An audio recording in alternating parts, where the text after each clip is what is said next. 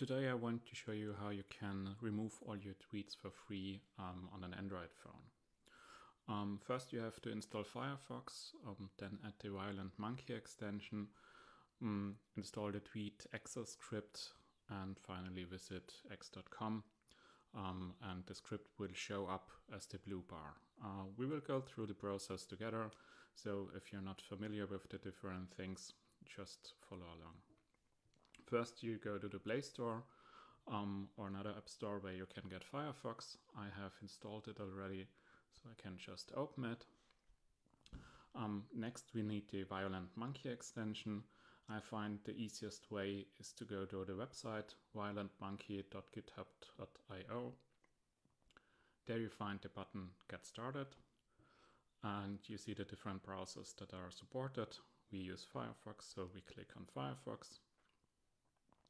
And here is normally a blue button, or I can remove it. So here's the blue button. You click it, it asks for the different permissions. Be very careful when using user scripts because they can access all the data that you see on the screen or you type into it on the websites where the user script is active.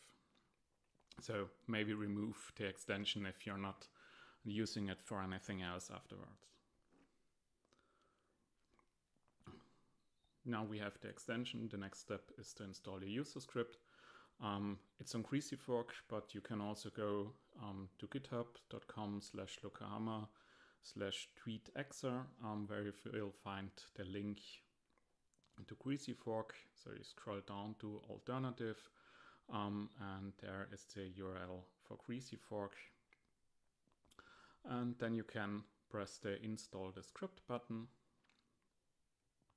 You see the script, so you can check again if this is the same script that is shown on the GitHub page.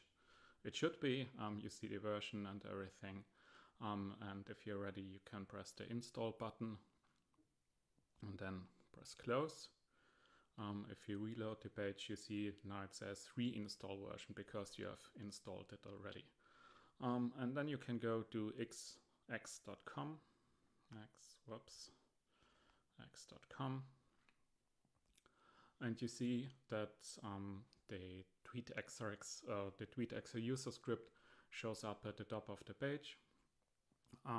You can already click on advanced options and, for example, use a slow delete without file, and it will remove the tweets one after another. So when we click it, it should start. Yes, it does. This takes more time, but it works as well, especially if you have fewer tweets, something like 3,000 tweets. If you have more than 3,000 tweets, I would recommend to use the fast delete option. I reload the page to stop it. For fast delete, you have to download your Twitter export first and unzip it.